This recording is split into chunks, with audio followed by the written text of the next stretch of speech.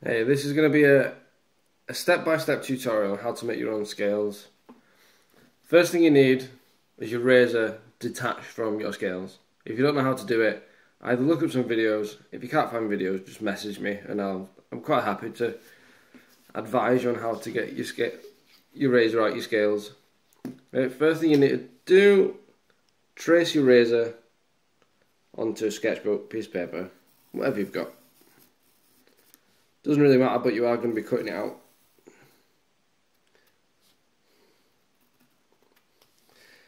Make sure you mark where the pivot is.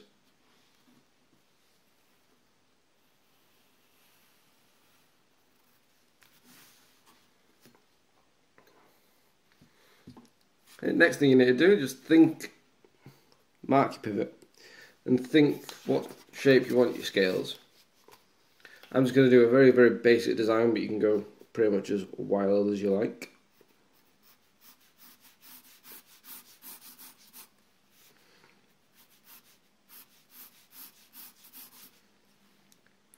A nice thickness for your scales is the same as your blade. If you go too thick, they'll start to be quite heavy and feel overly chunky and quite hard to handle. If you go thin, then the actual edge of the blade might poke out the bottom, and you really don't want that.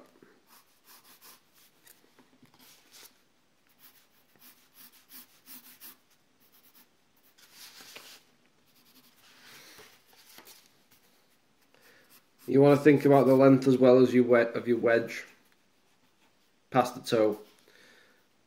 A good distance, maybe 1.5 centimeters. Can go longer, can go a little bit shorter, but your wedge is going to get very small if you're getting any shorter than that, really. Okay, next thing, cut it out, and that's going to be your template to go onto your material.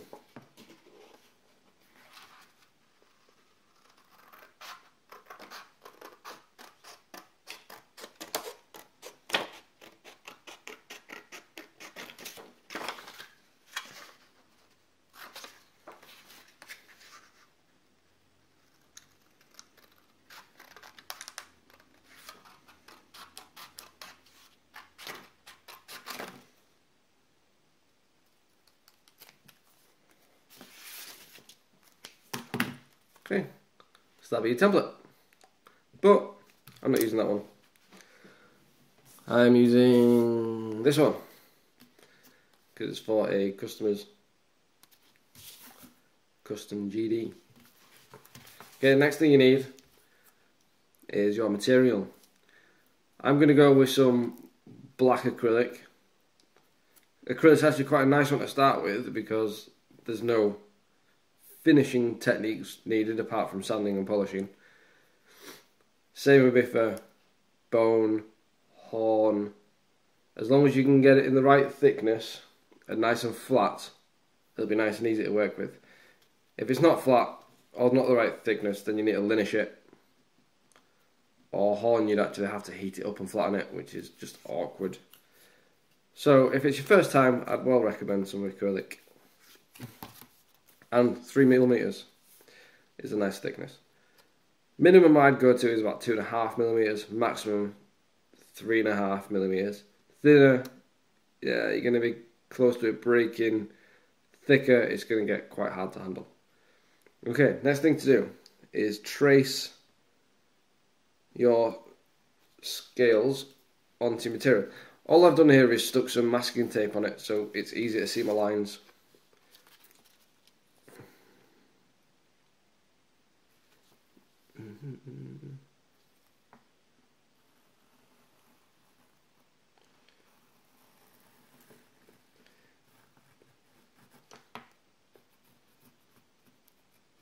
You can do this in pen as well if you want.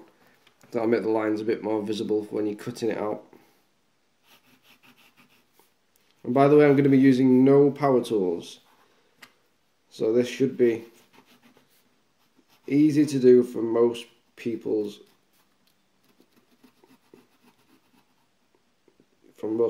tool cupboard.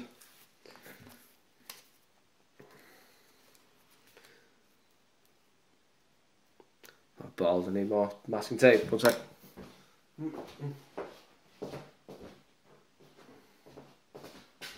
I thought I'd get away with the 2 strips.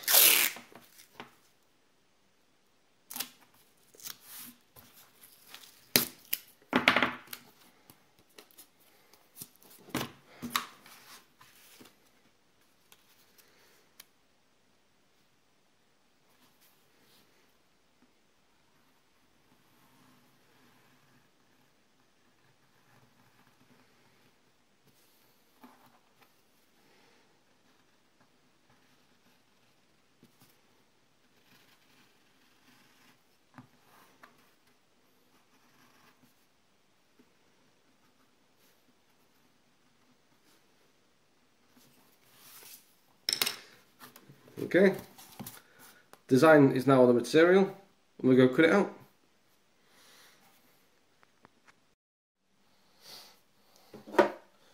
Okay, so the next step is just to cut these puppies out. I'm going to do this the ultimate basic coping saw. And then for shaping, standard files. Nothing special. If you don't have a vise, less than 10 quid if you want a vise. It'd make your life a lot easier getting a little vise. Okay, let's chop these up. You want to go about 1 millimetre past the line. Don't cut it to the line. It's much easier just to go a bit past.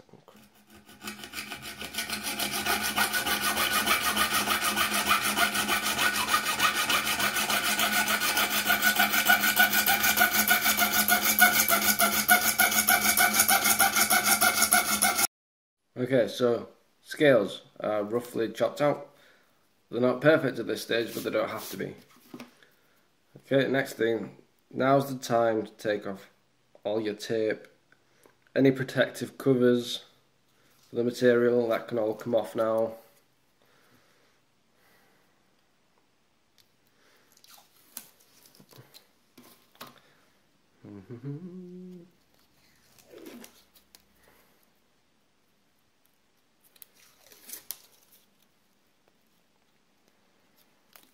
Okay, what we need to do next is we need to attach them together.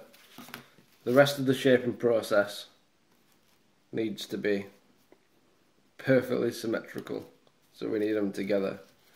So some people just use double-sided tape, but if you've ever tried to get double-sided tape off a material, you'll realise what a ball ache it is. So what I do,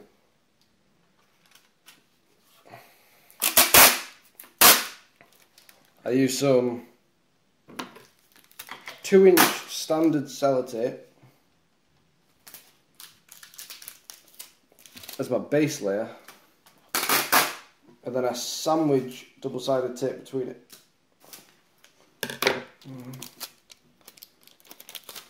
And that way, it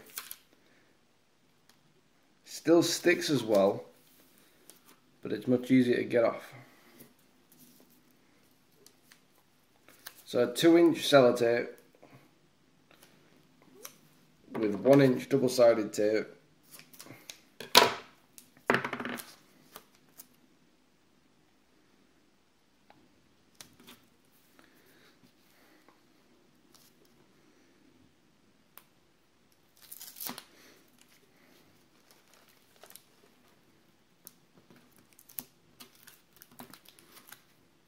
Stick your other scale on as neatly as you can. Doesn't matter too much, as long as it's fairly neat. Press them together, and then from the days of using a chevette, I've still got loads of DE blades left, so I use the DE blade to trim all the excess tape off.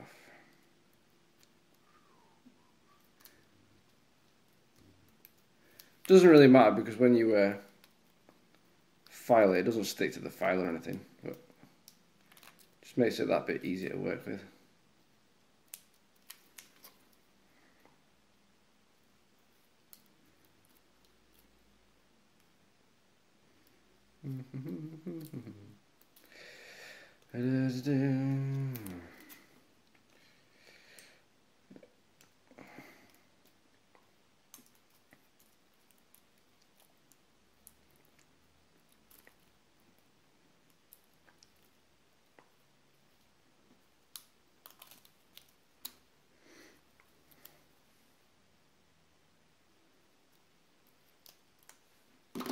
That'll do.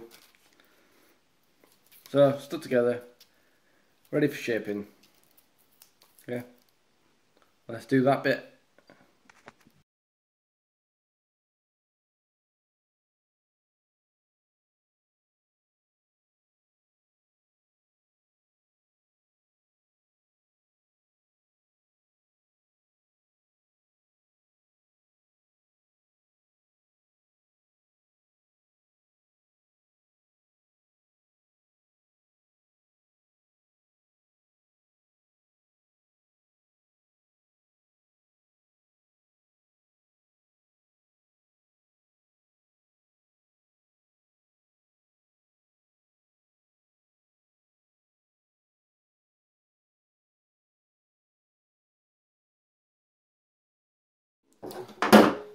Right, next thing we're just going to file these scales down so they're perfectly symmetrical together, and then after that we'll chamfer it to however round you want the edges. You might not want them round, do it however you like.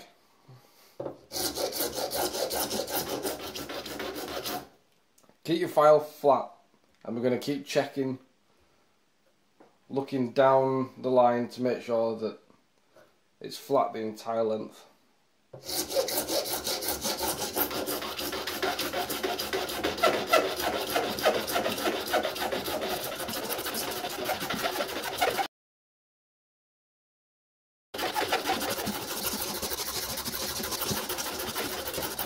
As well, use nice long strokes, because then you won't get flat spots.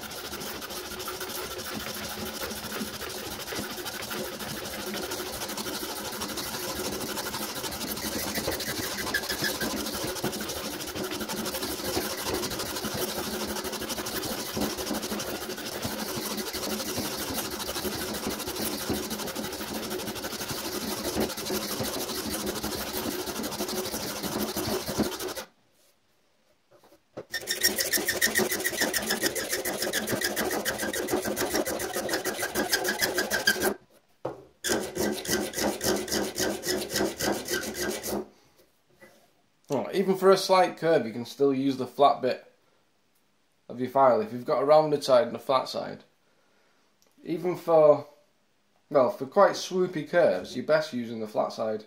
If you use the round side, it seems to dig in and give you an uneven curve.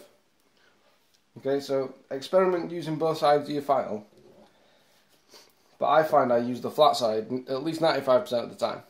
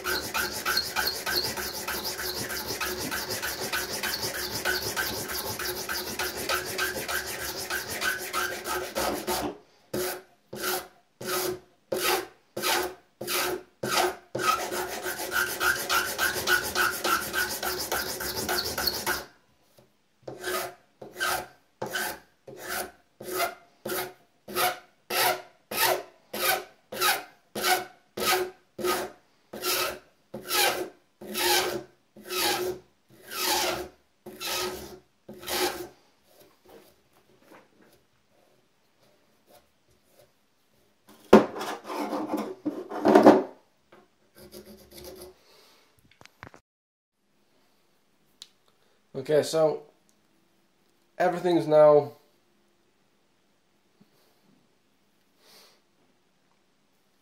filed as I wanted it to. Everything looks straight. I did actually change the design very, very slightly, but you can at this stage, obviously, if you really want to. So the next step is going to be to chamfer the sides. Chamfer.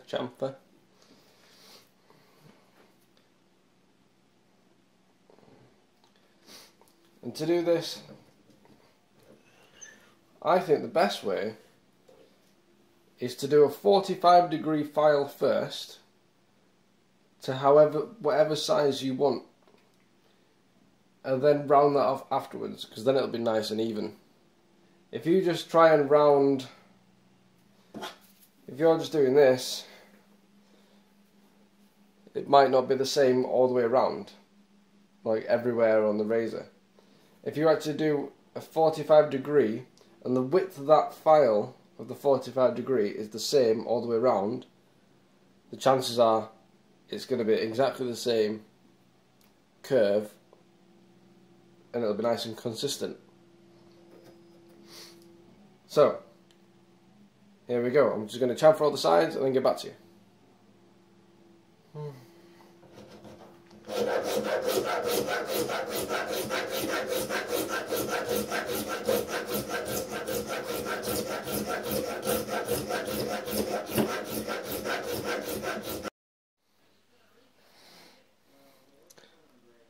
Okay, so we've now finished shaping, chamfering. The next step is drilling your pilot holes for your pin. Use your original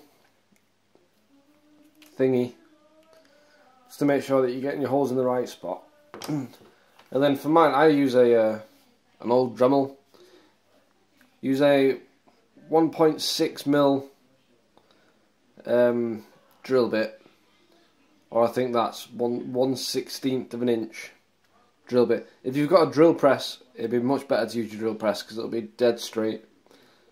If not, try and be as straight as you can.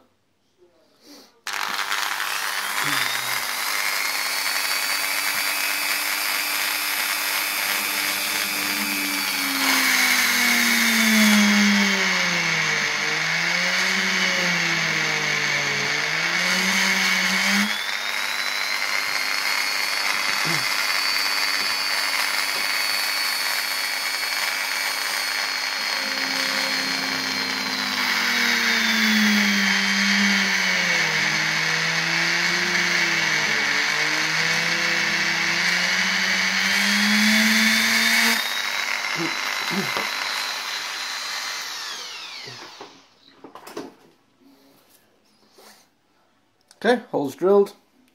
You have to do this before you take them apart or your holes won't line up. It's that simple. Okay, now this is tight. You're ready to take apart, sand, polish, and they'll be ready. Just be careful when you take them apart, because if you've got any thin spots like I do there, then it's very slightly possible that you could break it.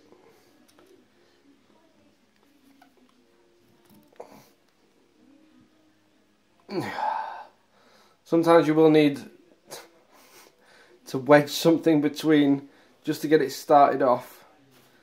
Depends how well you've taped it, and I've taped this rather well.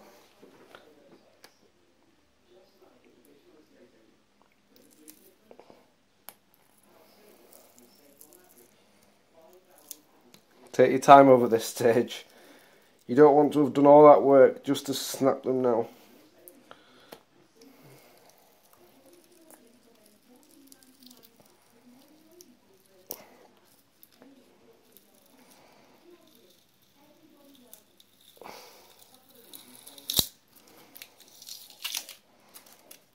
Okay.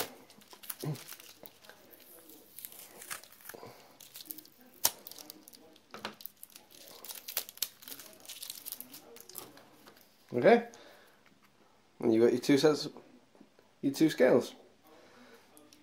Take some time to remove all the gunk from the tape. So you've done that though, ready to sand and polish. I'm going to do this next bit sat on the couch because I'm going to be here for quite a while. So, the progression of sanding that I use: 120, 240, 400, 800, 1200. Okay, if you're not too experienced with sanding, it might be best for you to change the direction of the way you sand between each grit. That way you'll make sure that you're removing the grits from each level and you won't be left with horrible scratches at the end. And those scratches they'll be really hard to see until the polishing stage. And it'll really annoy you if you've polished it thinking you're finished and then suddenly you look at your scales, oh look, deep scratches. You'll have to go back and start again. It's much easier just to change the direction, and then you definitely know that you're removing each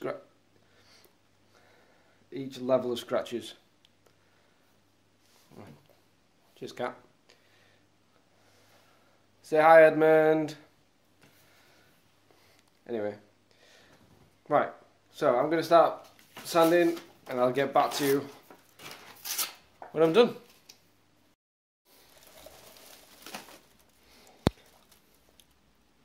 Okay, we're done sanding. This is going to be the last stage now, which is just polishing. So whatever you've got to polish, you can use that. You could use rubbing compound, car polish, plastic polish, whatever you want. You could even leave it sanded matte if you like. It's up to you. They're your scales. You can finish them however you want. I'm going to use a bench polisher, and then that's it. We'll be done. Okay.